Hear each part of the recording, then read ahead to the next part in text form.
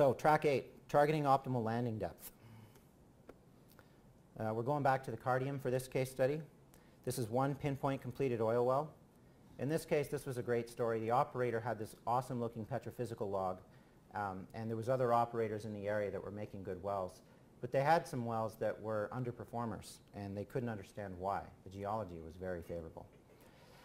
The landing depth that they chose was, as most people choose, you target good porosity, right? I mean, you go for the best looking porosity and the best rock. Well, that's good, but the frac modeling that we performed, again post-mortem, indicated that there was a significant proppant settling below the well, that the frac was going down, and that the well was only partially connected with the targeted pay interval.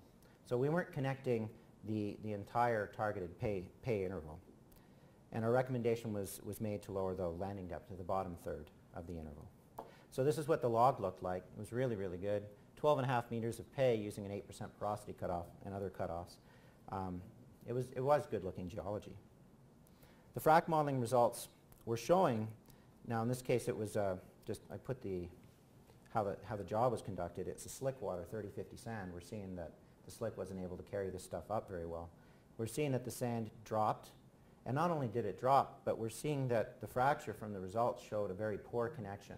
After we're more than a couple meters down, there's a bit of a gap, as you can see there in the illustration in the bottom image, and then the conductivity, or the sand concentration in this case, kind of gets big again.